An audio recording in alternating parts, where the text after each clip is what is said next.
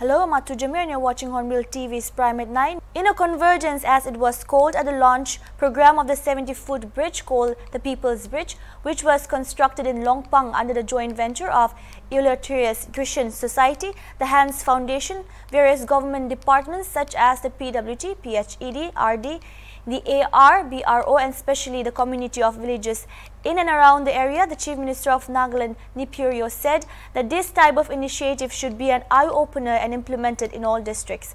Saying that the People's Bridge has been built to multiply the fruits of hard labor, the Chief Minister reiterated that this type of model should be taken to other areas and that the government will be supportive in this type of ventures. The program was held at Hotel Vivor in Kohima today. Let's have a look at the detailed report.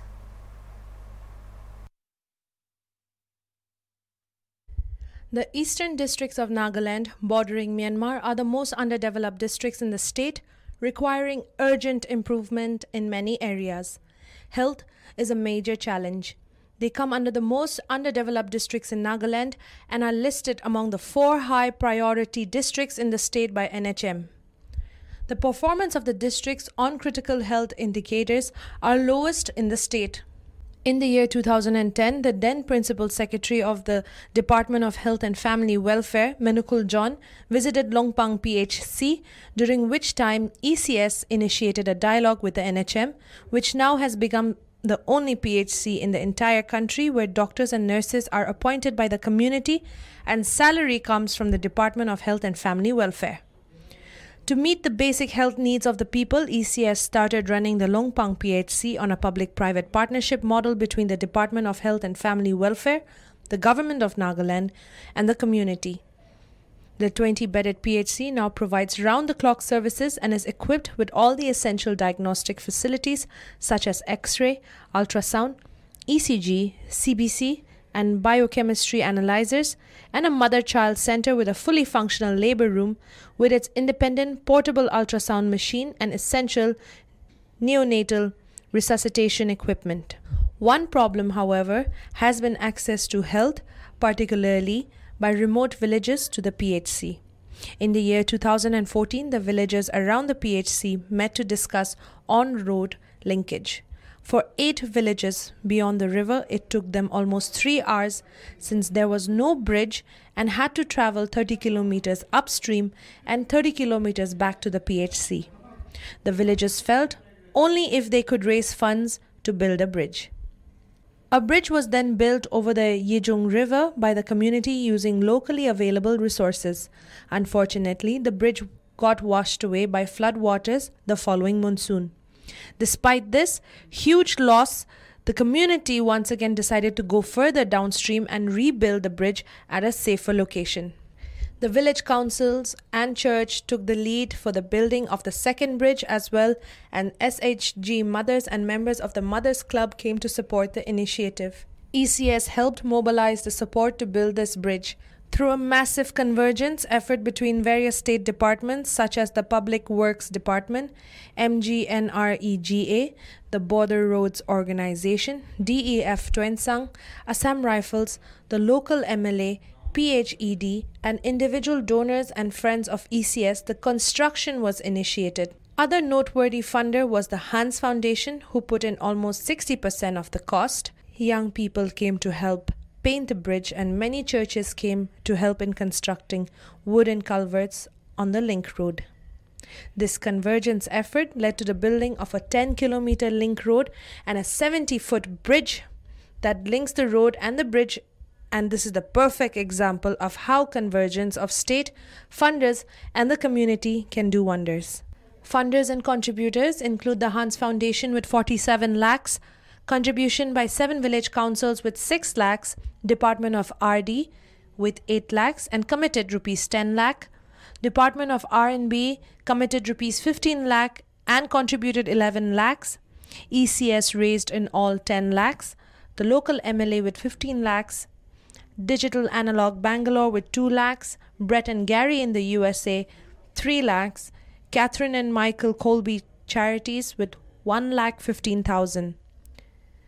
Funders and contributors in kind included BRO with 100 bags of cement, Army with JCB for 10 days, DEF with 3 truckloads of sand, the PHED with 3 trucks for transporting girders from Dimapur till Bridge Point valued at 2,10,000.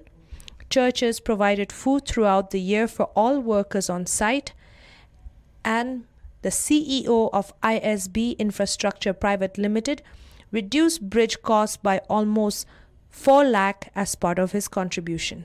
I assure you, I will visit the place, and I have just seen the video clips, but I would like to come, see myself, and also talk to the community. And I want to thank them. This should be an eye-opener, and this should be implemented in all the districts, wherever it is required.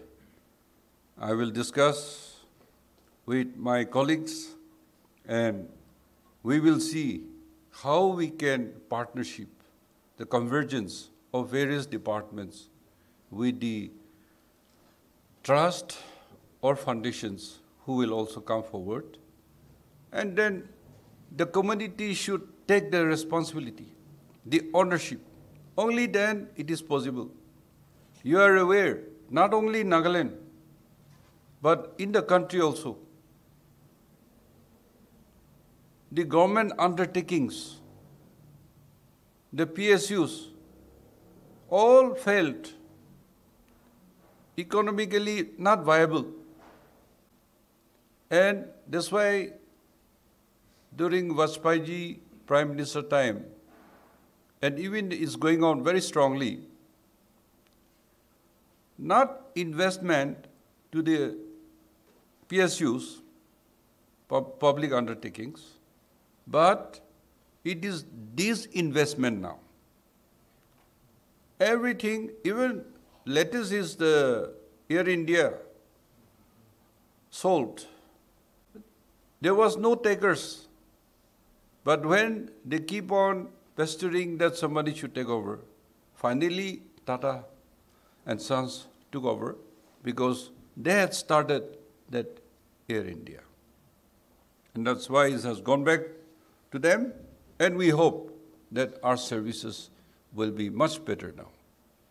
So we have so much recognition about our tradition. We have UN awards also for communitization.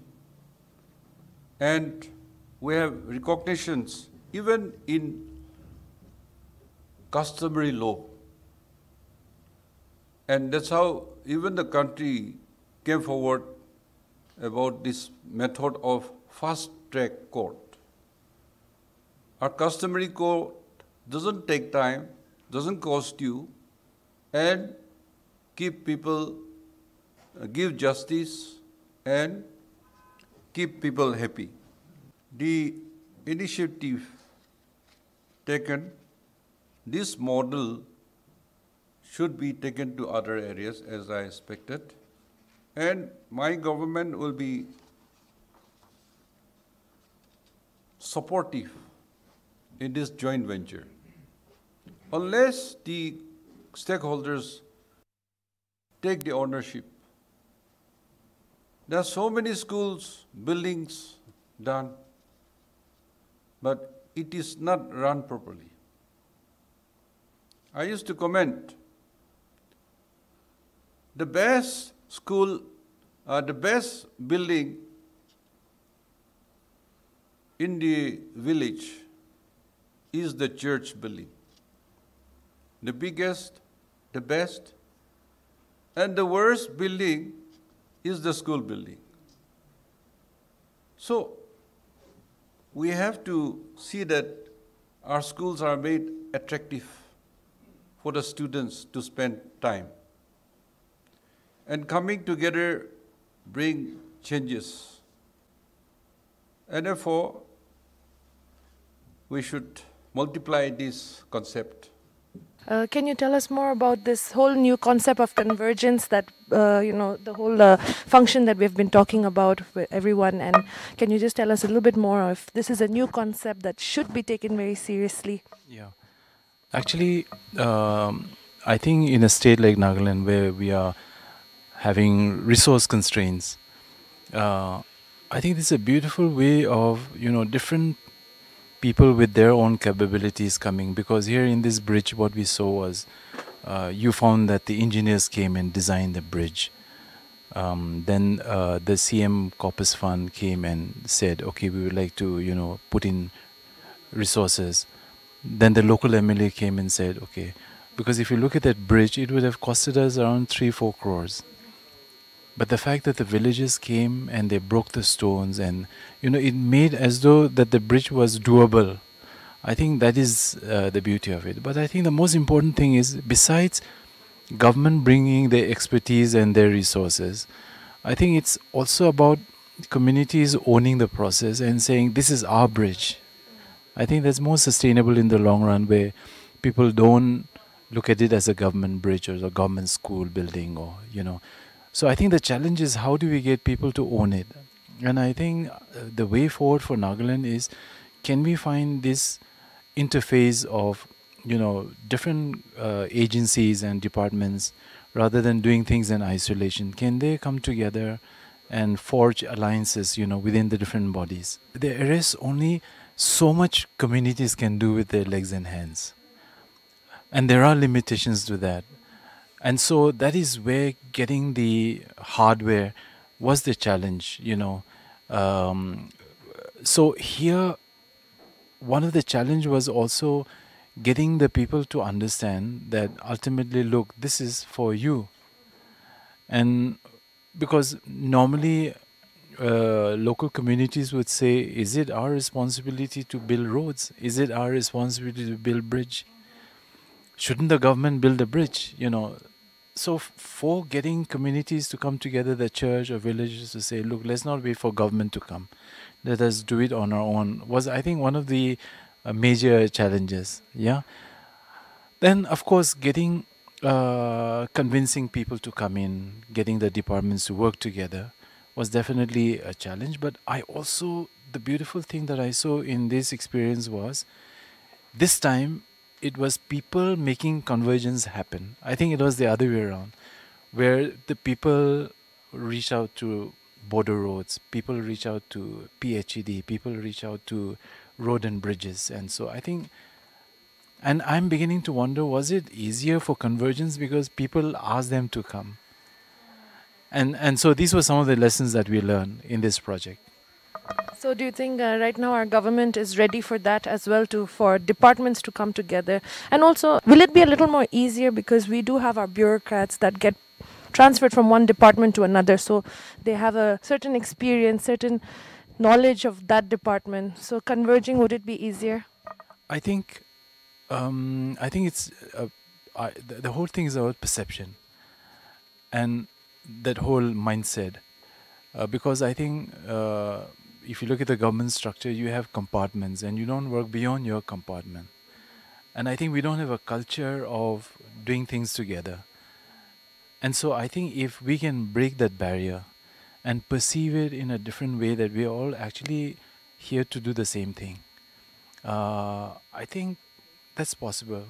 But I mean, if you honestly ask me if the government is ready, I would say it will take time.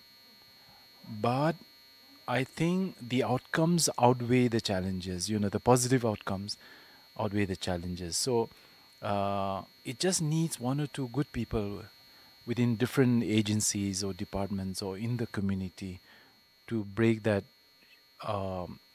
glass ceiling and say, look, let's think out of the box and come. This is what we ought to be doing. I think it's easier if we do it together. So that kind of an idea, if it comes and seeps into the psyche of our leaders.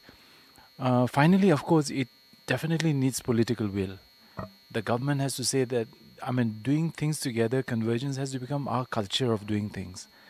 Now, how do we do that? It's only when the Chief Minister himself says, this is the way it's going to happen, so we have to work together. And I think it's possible for a small state like Nagaland. With these few projects that you are also here for, what is the biggest challenge you have faced in Nagaland as a state? communication, the road network, that that makes it difficult, you know. Like I'll give you an example. Recently we conducted a survey in Passau. Passau is a village in Mon. It is one of the easternmost villages very close to Myanmar. And we had a team of professional surveyors, including a doctor and few ladies who came for a survey before we set up our medical project there. So for them to reach Passau became a challenge, you know. They had to midway change a vehicle and then go across the difficult place which the vehicle could not cover. So that's and then to do the survey which was planned over a week, it took 10 days because the traveling was, so that road network is a challenge indeed. So how many people in, according to your survey, is going to benefit from this People's Bridge? Oh, People's Bridge is like 8,700 odd households. So you can imagine 30 to 40,000 people who will actually get connectivity. So this is going to be like, I think, a major help to the locals. The People Bridge will benefit many nearby villages where around 8,700 households and around a population of 35 to 40,000 are going to be benefited. Nagaland government is trying hard to develop Nagaland in the areas of communication and connectivity. Your all demand of the people have been fulfilled by inauguration of People's Bridge.